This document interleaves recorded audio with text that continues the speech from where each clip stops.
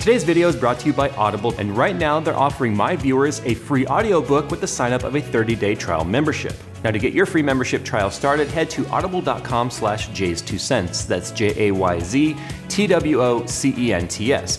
Now I'm a huge fan of their self-help section, and I'm right now listening to the audiobook of The Subtle Art of Not Giving a F by Mark Manson, and it's actually doing a really good job at helping me prioritize the things that are worth my time in life. Now to get your free book and trial membership, again, head to audible.com/JayzTwoCents, JayzTwoCents, or better yet, just click the link down in the description. Now, ever since moving into the studio, I've been using my LG UC87C, which is an amazing 34-inch, ultra-wide, IPS, 60 Hz panel. It does a fantastic job, but I want a little bit more power to take advantage of all the frames per second. So that's why I'm gonna be using the Asus ROG Swift PG348. Now, it's also a 34-inch, ultra-wide, 3440 by 1440p IPS panel, but it's 100 Hz of power. But you know what's better than one PG348? Two PG348s. It's still going. Oh my God. That was way taller than I thought it was gonna be.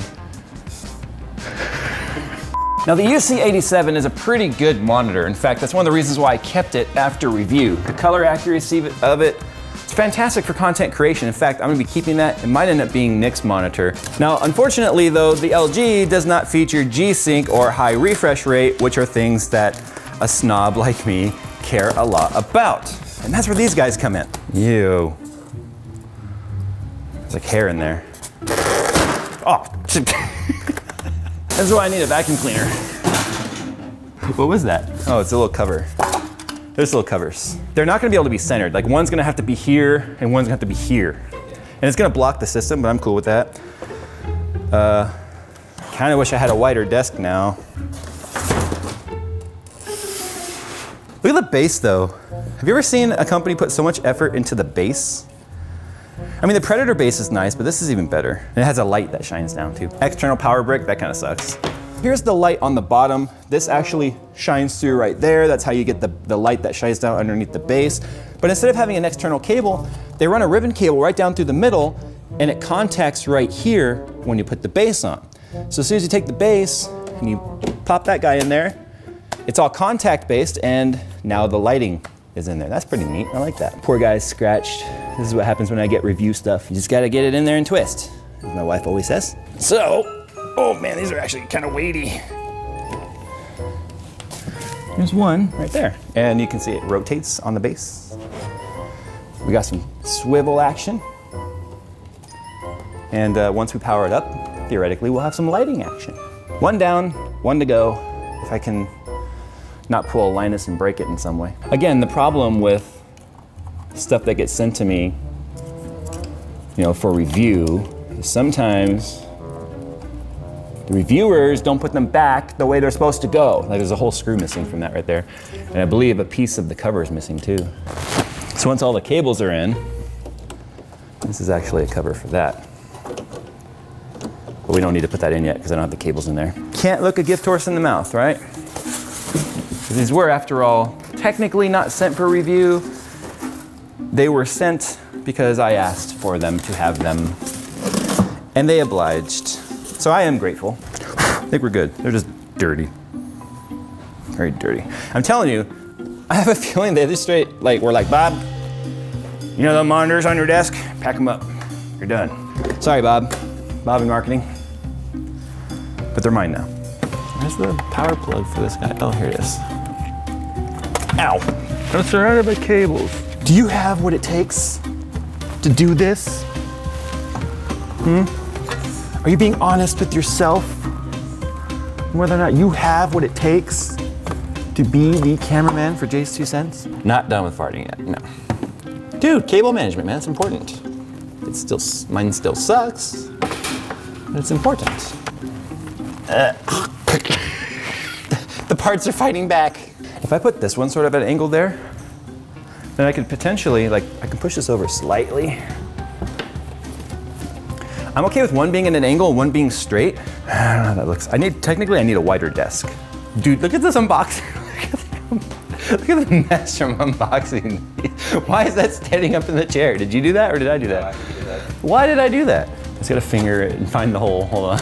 There it is. Got it. Do you need to move? Yeah. Okay. I thought about making you do this edit, but now I don't want you to because I know you'll leave all that in to embarrass me. Yeah, I did. I almost feel like I'm gonna have to center them and go with a curved setup like that. Like, I don't think I have a choice, if you wanna know the truth. What do you think of that though? Like, I mean, remember, I spend way more time editing than I do gaming. So having the real estate for editing right now is first and foremost. But I mean, gaming like this, I need to maybe give myself some slack. But if I'm gonna game, I can either game like that, or I mean, I can turn and game like that. That's not a problem. That doesn't bug me. I don't know. What do you guys think? Do you guys think I should leave it like this? Or do you think I should get an arm and like mount them on top of each other? Which I thought could be kind of neat. But then it'll just look like a big square of panels. Good news is they work. Bad news is that the DisplayPort cable I have for this monitor is not long enough to reach even right there. So I have to bring one of the ones I have from home, which kind of suck. I should have grabbed them this morning. I was in the shop even. I have 10-foot cables, which would be better. I kind of wish I was able to sit right in front of the panels, but even this big, like 63-inch desk from IKEA is still not wide enough for two 34-inch ultra-wide panels. I guess basic math would have told me that going into this, but that's okay. I'm okay with this. Look at all this real estate. But if you think that I should get some sort of a monitor arm, like the Ergo stand that I use at home, I can actually put panels on top of each other with that one. So let me know down in the comments if you think I should leave it like this, or if you think I should stack them on top of each other.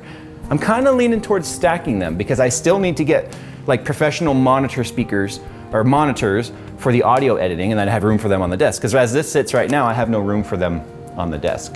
So go ahead and give your opinions down below. I'm pretty sure I'm gonna lean towards stacking them though.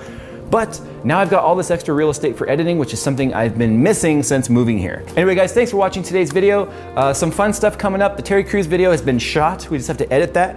And I may or may not have some merch coming up, which people have been bugging the crap out of me to start offering. So there is that. Anyway, time to go. Thanks for watching guys. And as always, we'll see you in the next one. Now to make this get all the FPSs. All the flips.